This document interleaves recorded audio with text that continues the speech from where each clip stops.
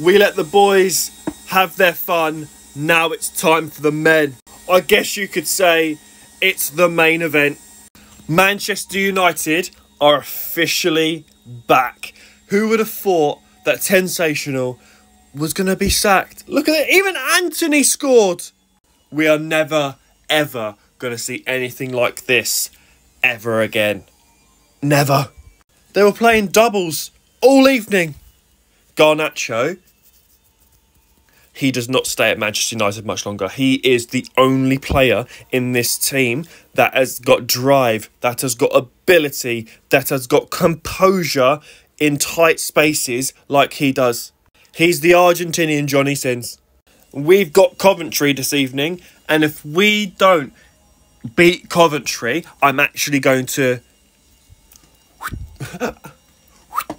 because I can't have Manchester United win 7-0 and beat this lot on the way to winning the FA Cup. For them to beat us. It's not happening. Put our strongest 11. I do not care.